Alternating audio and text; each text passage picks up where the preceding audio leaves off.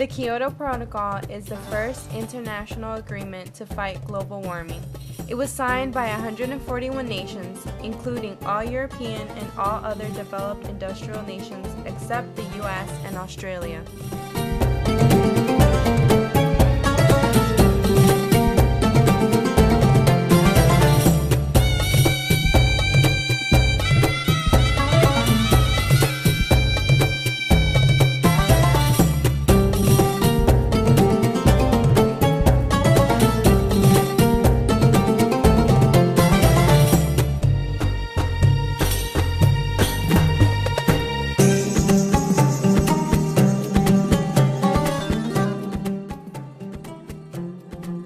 The pact went into effect on February 16, 2005 and expires in 2012. The Kyoto Protocol has been celebrated by its backers as a lifeline to save our planet from disastrous human-caused effects of a warming global climate.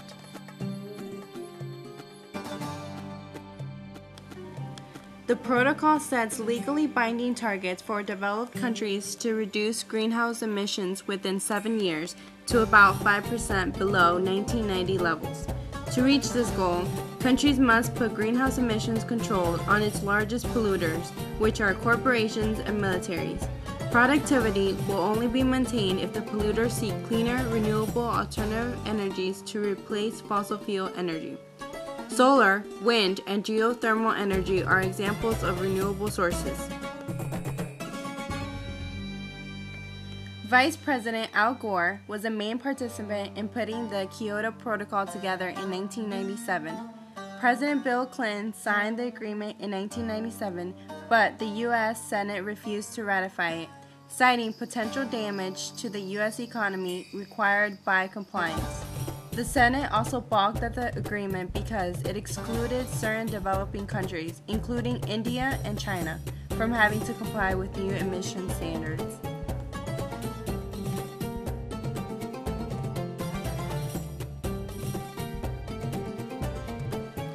The phrase global warming refers to the scientific fact that our climate is getting warmer.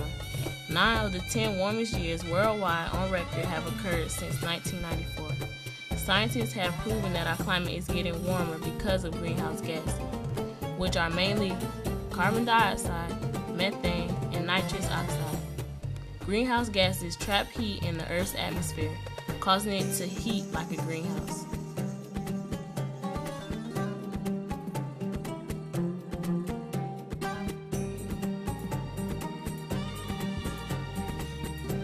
The scientific community believes that the global climate is warming because of greenhouse gas emissions from human activities, including industrial and manufacturing processes, fossil fuel combustion, and changes in land use, such as deforestation. Shockingly, the U.S. accounts for 25% of all greenhouse emissions in the world.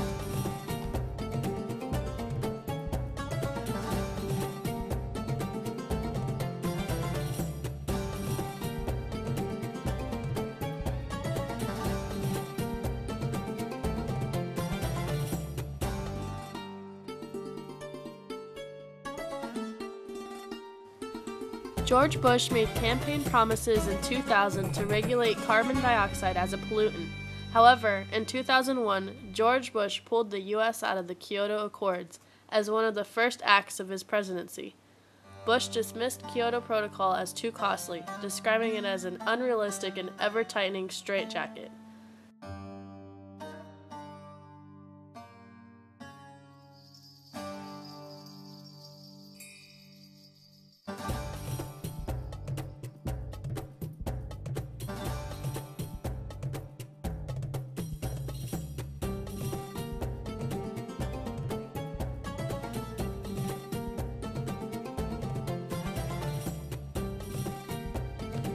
Global warming began in the 20th century with the modern industrial age.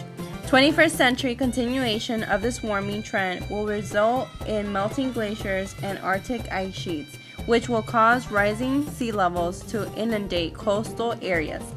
London, Shanghai, Bombay, and New York can expect major flooding. Global warming also changes weather patterns, increased risk of droughts and hurricanes, and many health problems. The Arctic ice sheets has shrunk 20% since 19...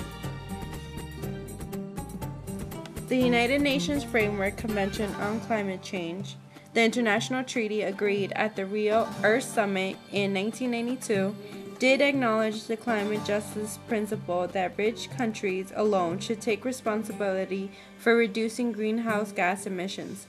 These countries are known as Annex I countries, and it is they who are subject to legally binding targets under the Kyoto Protocol, which was negotiated in 1997 as a supplement to the UNFCCC and eventually ratified in February 2005.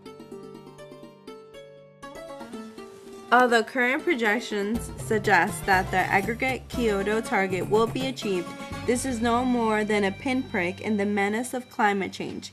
Its aggregate effect will be to reduce the 1990 level of greenhouse gas emissions by just over 5% by 2012, only a fraction of the cuts recommended by scientists to stabilize the climate. The single most important country refused to participate. The U.S. accounts for 20% of world emissions, and key sources of emissions from aviation and shipping are omitted. The Kyoto process does, nonetheless, have its strengths. Unlike vague dependence on new technologies advocated by the U.S., it does have quantifiable targets, and, unlike voluntary measures, these targets are legally binding.